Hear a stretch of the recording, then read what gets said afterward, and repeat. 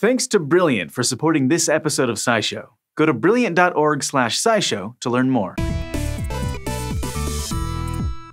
When you picture a parrot, you might imagine it in a tropical forest in the Amazon or an island in the Pacific. You probably don't picture Denver. But up until only a century ago, the United States was home to its very own species of parrot, the Carolina parakeet. Parrots are, generally speaking, birds of the order Psittaciformes. This includes macaws, parakeets, cockatoos, and others. These birds aren't really native to much of the United States. One or two Central American species make it just north of the Mexican border, and a bunch of others have been introduced as released pets. But the Carolina parakeet, Conurhopsis carolinensis, was endemic to the US, meaning it lived nowhere else. They were small, colorful birds around 100 grams in weight with green bodies, yellow heads, and orange faces. They were most commonly found in the trees along rivers and swamps, gathering by the hundreds in infamously noisy flocks. According to historical reports, they could be found as far north as New York, south to Florida, and west to Colorado. It was around the mid-1800s that the birds went into a sharp decline, and not long into the 20th century,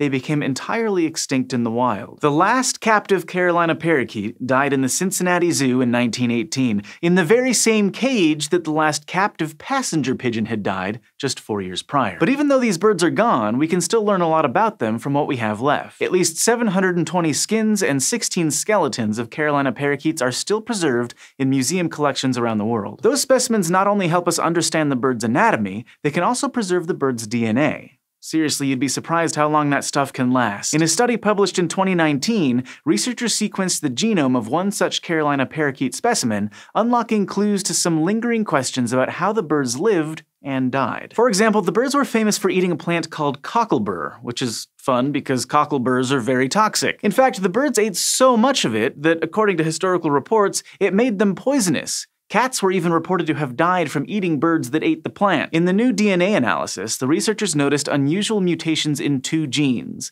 The genes code for proteins that carry energy between the mitochondria and other parts of the cell. What's interesting is that these 2 proteins are specifically disrupted by cocklebur toxin, interfering with the cell's ability to function. Exactly what those mutations do isn't clear yet, but it could be some sort of genetic resistance to the plant's poisons, a small change that allowed these parakeets to thrive on a specialized diet. Unfortunately, a diet of literal poison was nothing compared to the effects of living alongside humans. We don't know exactly why the Carolina parakeet went extinct, but most researchers agree that humans are at fault between hunting the birds and destroying their habitat. But while we're pretty confident they're gone, we don't know if their decline was slow in response to various pressures, or if they went out like a light. See, if a species slowly dwindles over time, we would expect their DNA to show evidence of inbreeding and low genetic diversity as their populations gradually shrank. This new study was on the lookout for large chunks of the genome where each chromosome in a pair had identical gene variants.